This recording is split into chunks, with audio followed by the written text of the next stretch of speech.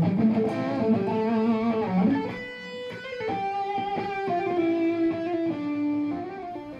my name is Stefan, and in this segment I'm going to show you how to get a good distortion out of your amplifier. In this particular example, I'm playing through a Line 6 Veta 2, and what you need for this is your amplifier, obviously, and a good ear, and your guitar.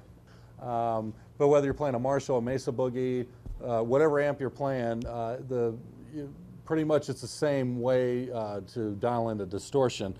Mine, being that it's a digital amp, I pre-program my sounds so that I can just, they're memorized and I don't have to mess with them again. But in this case, like if I'm playing with the distortion,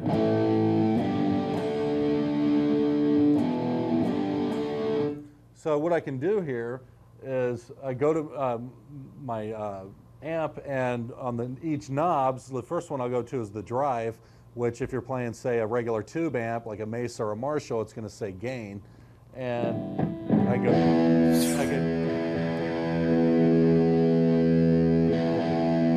I basically turn it left or the right, or how much. Typically on gain or drive, I usually use probably around 6 or 7. Some are extreme and go 8 to 10, but typically I find the tone I'm looking for, at least for a good distortion, between 6 and 7 on the knob on your amp. So, and then depending on what style I'm playing, I may go to, like if I'm playing a like a newer rock sound, I want the bass, I want more bass, so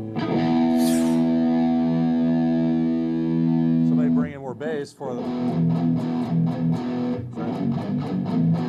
so I can get more bottom end. And then as far as the mids, usually you take them out more, being like so. So it almost sounds muddy, but then like with the treble, what I will do is probably have the treb on 5 or 6. That way it compensates for the lack of mids that you have, because the mids, if you're playing, say, like newer rock, like Slipknot or Seven Dust or whatever, Disturbed, they typically have their mids like on 2, if at all. But they may have it on 2, and then have their treb up maybe to 5 or 6, and their bass on like 6, 7, or 8. Again, my name is Stefan, and that's just a tip on how to dial in a good distortion.